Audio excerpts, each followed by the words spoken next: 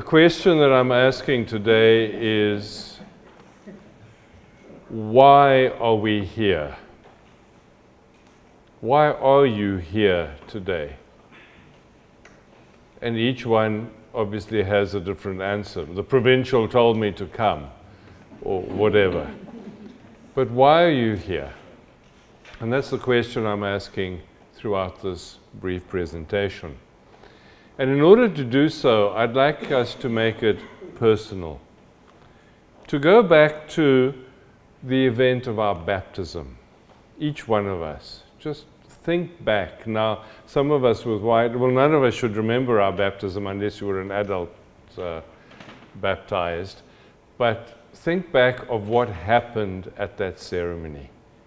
And this is the foundation of why we are here. At the beginning of the baptismal ceremony, the presider traces the sign of the cross on the forehead of the person being baptized and says, "The Christian community welcomes you with great joy. In its name, I claim you for Christ our Savior by the sign of the cross, and I now trace the cross on your forehead.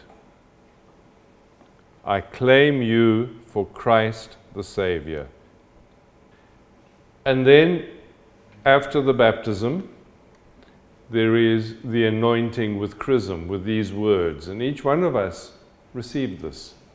"The God of power and Father of our Lord Jesus Christ has freed you from sin, given you a new birth by water and the Holy Spirit, and welcomed you into his holy people. He now anoints you with the chrism of salvation." So each of us is anointed, indelibly anointed. And then we receive the white robe. You have become a new creation and have clothed yourself in Christ. See in this white garment the outward sign of your Christian dignity. And each of us, it's good to meditate on that. This is what happened to me. This is what I am. This is my dignity. And that's why I'm here today, because I am baptized. And then we think of the Eucharist, that each time that we have received the Eucharist, we become one with Jesus, one with the body of Christ. We are absorbed into the life of the Trinity. That's our dignity, and that's why we are here today. When we were confirmed, each one of us heard the bishop saying, "Our name be sealed with the gift of the Holy Spirit," sealed, indelibly sealed. And that's why I'm here today. And for those of you who are married, that covenant of love that you entered into in the sacrament of marriage, that's why you are here today, because of that sacrament. And those of us who are ordained, through that gift of ordination, through the sacrament of orders, we have been given a mission. We have been transformed into something that, into an instrument of God for the people of God, each of us with our different vocation.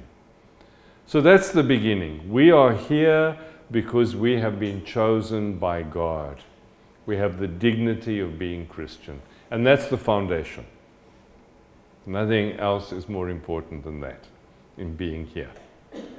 And then the second question that we ask is, okay, as baptized people, why are we connected with the Oblates of Mary Immaculate? Why do we hang around with the Oblates? And a lot of people will say, because we like what the Oblate Fathers are doing and want to help them. And I stress, I put in inverted commas there, the Oblate Fathers, because this is how we have come across in the last 200 years. So we like the Oblate mission, and a lot of people who belong to the Mazenodian family are there for that reason. We like the work that the Oblates do. And then as baptized people, we need models of how to live our baptism. And that's the whole communion of the saints, these holy people, canonized and not canonized, who are our models, who teach us how to live our baptism, to teach us Christian discipleship. And for us, as members of the Mazenodian family, we have one saint in particular.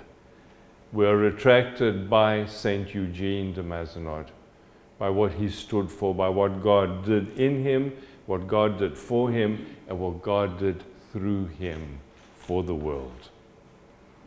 And Eugene, when he felt his call to live his own baptism, looked at how did Jesus portray his own mission. And he took Luke chapter 4, where Jesus begins his public ministry by unrolling the scroll of the book of Isaiah and reading out to the people, "The Spirit of the Lord is on me, because he has anointed me to proclaim good news to the poor. He has sent me to proclaim freedom for the prisoners and recovery of sight for the blind." And then Eugene, looking at the mission of Jesus, said, our own mission is that, the same mission of the Son of God. And so he took as a motto for his own life initially, "Evangelizzare pauperibus missit me." He has sent me to evangelize, to bring the good news to the poor. And then others came to join him. And those others who came to join him formed this first Mazenodian family around Eugene de Mazenod, to bring the good news to those poor people, to those abandoned people who were the victims of the French Revolution. And after 10 years of our existence as a private group, Eugene went to meet the Pope and to ask for approbation. And that moment where the Pope said, "I like this congregation, I like what they stand for, I want it approved," the Pope had recognized, here is the hand of God. This work is not the work of Eugene de Mazenod, it is the work of the Holy Spirit. And that's why the 17th of February, which is the anniversary of that, is our important day for us, where we realize we are here because God has brought this family about. And so for 200 years then, the missionary oblates of Mary Immaculate have gone to all the ends of the earth, to 66, 67 countries, to proclaim that salvation, to proclaim the greatness of Jesus the Savior. And then this picture that I have here says something about our status.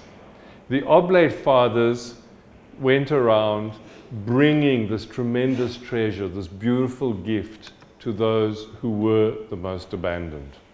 And this painting was done for the beatification of Joseph Gerard. And ideally it is meant to be the people of Lesotho who are kneeling before the cross. But it's a picture that became very controversial from the very time that it was painted, where people were saying, well, look at the missionary up there and the people down there. Yes, they are receiving, but what does it say about our theology? And that was very much, for nearly 200 years, or a little bit less than that, that we have had Father, the Oblate Father, who brings the good news to people who accept it very gratefully. And then came the Second Vatican Council. And that changed the balance a little bit. And the very first action that came out was that constitution on the church, Lumen Gentium, the light of the church. And what comes out in this hierarchical, in this pyramid that we had of the Pope, the bishops, the priests, the religious, and then the laity down there praying and paying and obeying. The whole thing gets overturned, where Lumen Gentium speaks about no states of perfection, but it speaks about the universal call to holiness. All of us who are baptized have an equal dignity. So the Oblate Fathers and the bishops and the religious, etc., we have no greater dignity than our baptism. And so that was the first point that the Vatican Council stressed. No more pyramid, it's now a circle. And the second point that came out from the Vatican Council that affects us is the whole idea of going back to the roots, going back to our sources. And as religious, we were asked, as different religious congregations, go back to your roots and discover in your roots something that the early church had: charisms, gifts of the Holy Spirit given to people, to groups of people, or given to an individual to build up the body of the church. And so within the circle of the universal call to holiness, the universal living out of our baptism and of that dignity that God has given us, we have people, we have groups with a particular gift of the Holy Spirit called a charism. And so we recognize then that that approval that the Pope gave to Eugene de Mazenod in 1826 was the recognition of a charism. And we who come into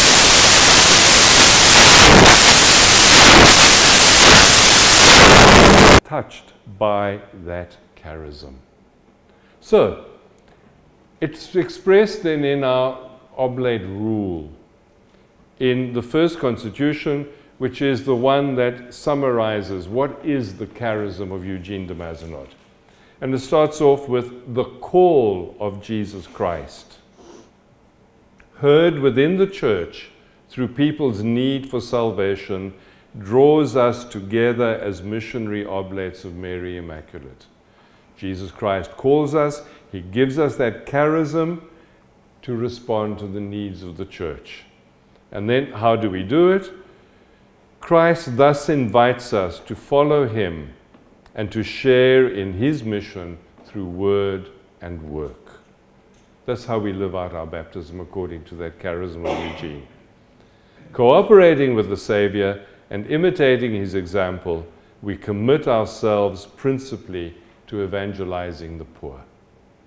And that's the charism of St. Eugene de Mazenod, called by Jesus Christ to be the cooperators of the Savior, to allow the Savior to work in us and through us, to bring the good news of salvation to those who are the most abandoned. And then we looked at this whole phenomenon that we have had over the years of lay people participating in our mission. Initially receiving it, receiving the message, and then saying, well, we'd like to help you, we'd like to cooperate with it. And we have this whole thing in the church of the idea of the associates of religious congregations, which Dr. Bushlak spoke about last night. And so we look at Rule 37A, which summarizes what in 1982 was expressed, was recognized. The charism of St. Eugene de Mazenod is a gift of the Spirit to the Church, and it radiates throughout the world. Lay people recognize that they are called to share in the charism according to their state of life, and to live it in ways that vary according to milieu and cultures. They share in the charism in a spirit of communion and reciprocity amongst themselves and with the oblates. In order to live more intensely the mission of evangelization according to the oblate charism, some lay people gather in associations. I think we need to tweak some of that vocabulary a little bit. This is the vocabulary of 1982, and we have been developing since then. So then we ask the question, what is the Mazenodian family with this whole background? And here in the United States province then, we identified 8 different groups of people who are connected with the charism in some way. But it was with the oblate charism at the center. So all these people gravitating around the oblate charism. 1995, the canonization of St. Eugene de Mazenod. And we see that picture there of the relic of St. Eugene being placed before Pope John Paul II. And at that moment, we lost, as oblates, the copyright to St. Eugene de Mazenod. he was proclaimed as a saint of the universal church. He doesn't belong to us anymore, he belongs to the church. And so that shift then came about with looking at the Mazenodian family.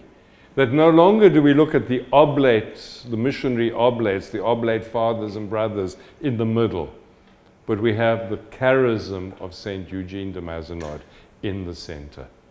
And this diagram that came out last year for the year of vocations, I think sums up for us this new shift. It is not the oblate in the center, it is the cross. It is Jesus the Savior with everyone around that cross. So we ask ourselves the question then, what is the purpose of the Mazenodian family? Why are we here? What is this Mazenodian family all about? And here we take again that first constitution that sums up the charism of St. Eugene, and I have tweaked it just a little bit to read, the call of Jesus Christ heard within the church through people's need for salvation draws us together as a family around St. Eugene de Mazenod. So the call of Jesus Christ draws us together through people's need for salvation in the church as a Mazenodian family.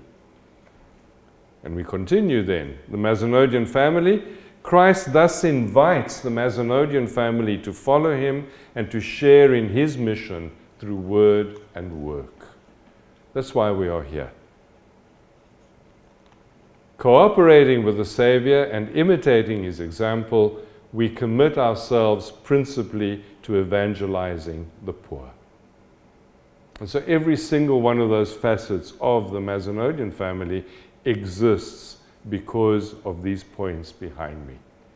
The call of Jesus Christ, heard within the church through people's need for salvation, invites us to live our baptism, our dignity, as cooperators of the Savior, to follow him and to share his mission in word and in work.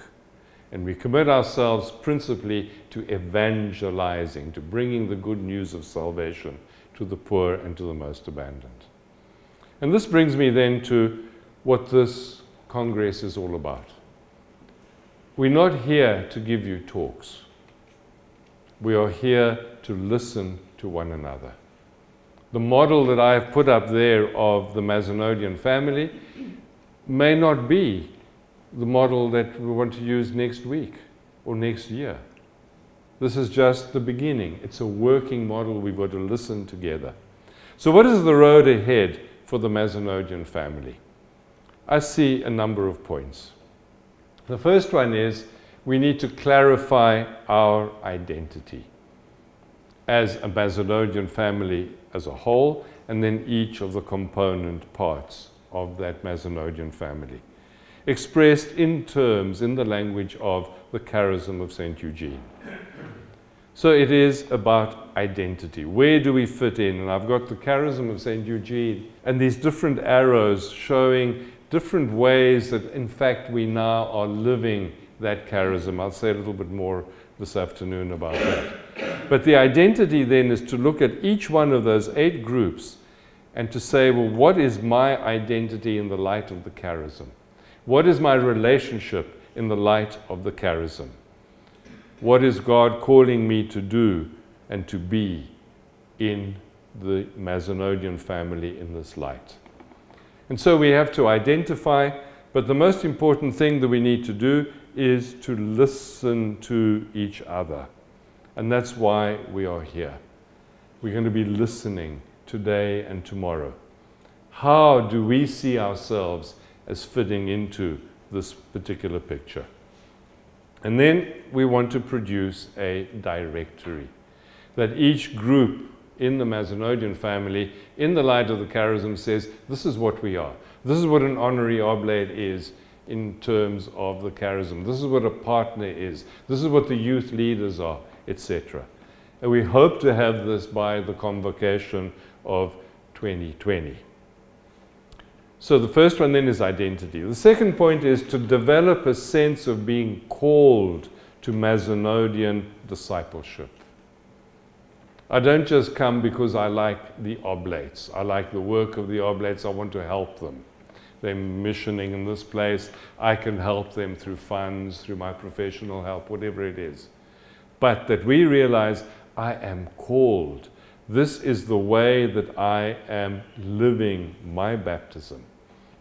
And so the call of Jesus Christ, heard within the church through people's need for salvation, draws us together as a family around St. Eugene de Mazenod. We are called, we are drawn. And that's an important step that we have to take as members of the family, to help people to come to that realization it is a vocation. The third point is ongoing formation in discipleship through the charism, to deepen our knowledge and our understanding. Christ thus invites us to follow him and to share in his mission through word and work. And we have to deepen that through study, through talking to each other, through what we propose as a Mazenodian family committee to have an annual theme for the whole family to live through, to have meetings, regular meetings where we share our journey and our understanding of our vocation, to have resource material available, which is something that we've started. It hasn't got terribly far this last month, but to provide material for each area, each group of the Mazenodian family to use to enter into the theme of the year. And retreats, one-day retreats, longer retreats. So ongoing formation, which is important. Fourthly, to develop a sense of community within the Mazenodian family, that we are one big family, that we belong to one another. And I've quoted there from the charism of St. Eugene as it is expressed in Constitution 3. The community of the apostles with Jesus is the model of our life. Our Lord grouped the 12 around him to be his companions and to be sent out as his messengers. The call and the presence of the Lord among us today bind us together in charity and obedience to create anew in our own lives the apostles' unity with him and their common mission in his Spirit. The Jesus who calls us, who is in our midst, and community as a Mazenodian family is to celebrate that and to allow that presence of the Lord to make us into community. And so that we have this interrelationship then as we participate in the mission of the Mazenodian family. And we had an example of this with the partners recently. We had Tijuana had a particular need. And so one of the partners said, okay, I will give $100,000 provided that others match that. Okay? And so it was matched. And a letter went out from Artie to tell people it has been matched, thank you very much. And it's helping the Oblates in Tijuana. And immediately I had this Mazenodian family idea. I said, hang on, you're not just helping the Oblates. And I grabbed that email and said, reply to all. And I put in there, you are helping the Mazenodian family, because it's not just the Oblate brothers and fathers that you're helping.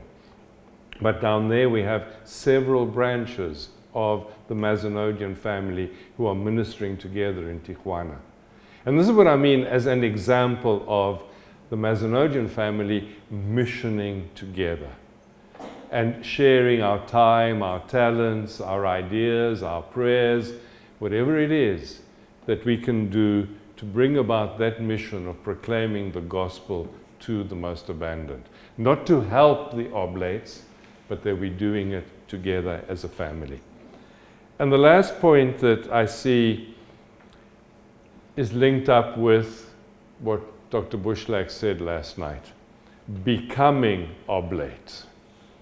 Now, a number of years ago, if a girl came up, and this happened in Spain, and said, I want to be an Oblate, they all said, bad luck, sweetheart, You have to be a boy to be an oblate, And these girls insisted, and as a result of that we have Las Oblatas, this very dynamic young congregation of women oblates. So in those days, if you said, I want to be an oblate, it meant I'm going to be an oblate brother or priest. But if we, today, with the idea of the Mazenodian family, if we say, I want to become an oblate, it doesn't mean I'm going to become an oblate brother or priest. It means I am going to be a member of the Mazenodian family.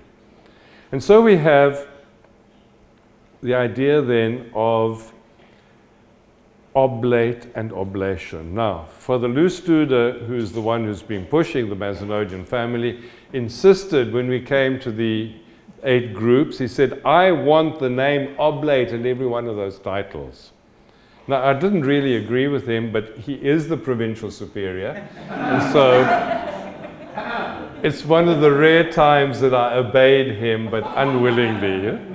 Because for me, it should have been this. It should have been the Mazenodian oblates, and the Mazenodian youth, and the Mazenodian this, and the Mazenodian that. Okay, but anyhow, I swallowed it all. And then the man that I'm very privileged to be sharing this journey of the Mazenodian family with, and Oblate Studies and Charism, David Munoz, said to me, I've had a eureka moment, because he knew about my discomfort with this thing of the oblate this, the oblate that. And he says, excuse me, isn't oblation at the heart of our charism?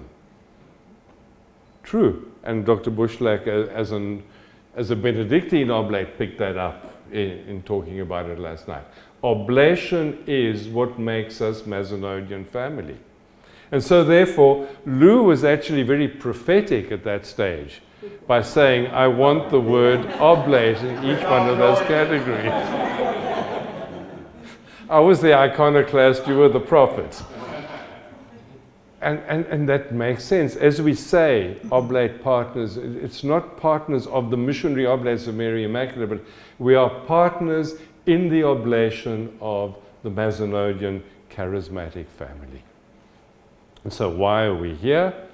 We are here in this Congress to try to answer something of those 6 questions, just to begin the journey. This is going to be a long journey, and we don't know what it's going to look like as it develops. So I just sum up the 6 points again.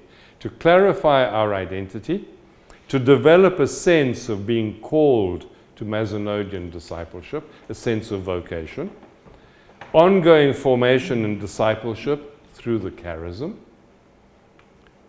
develop a sense of community within the Mazenodian family, participate in the mission of the Mazenodian family, and all of us become oblate. Thank you very much.